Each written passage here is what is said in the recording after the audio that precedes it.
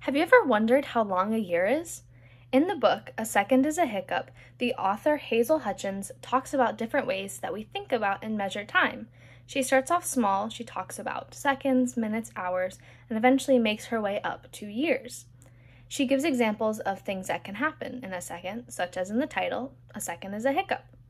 And this book is beautifully illustrated by Caddy McDonald Denton. So if you want to learn more about time and how we think about time, I suggest reading A Second is a Hiccup.